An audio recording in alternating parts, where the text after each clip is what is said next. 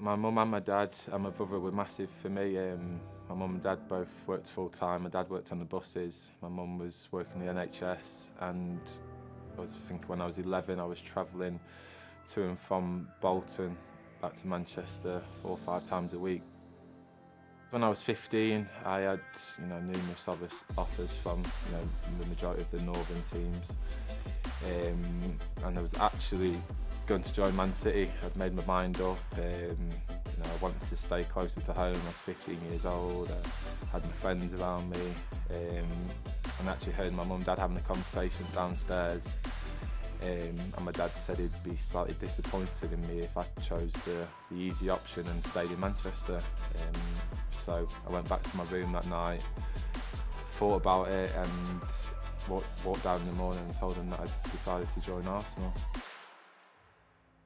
It definitely made me grow up a lot quicker. Like I said, I was 15 years old and I went down to London. I didn't really know anybody.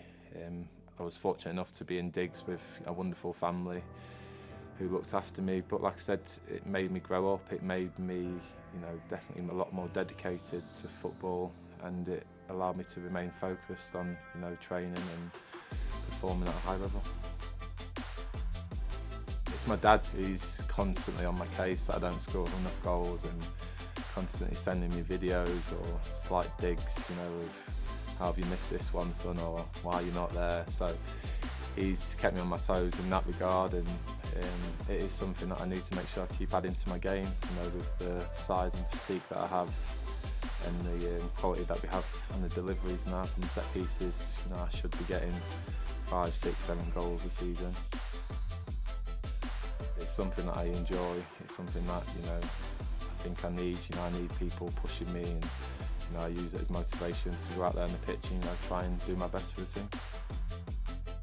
It's about being proud of the performances that I give out on the pitch, and the leadership role that I have within the group, knowing that not only have I done everything I can myself on the pitch, but I've also tried to help teammates around me, and that's really important for me.